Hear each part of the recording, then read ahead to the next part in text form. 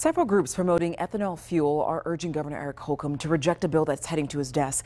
The legislation would require gas pumps in Indiana to have a posted warning about E15 or E15, a fuel blended with 15% ethanol. Those opposed argue it will confuse drivers and conflict with current federal warning labels. The bill's author says those federal labels don't give enough warning. That's why he wants Indiana warnings to actually encourage drivers to read their manual and double check. He says he doesn't want to discourage the usage of E15 in vehicles that allow it.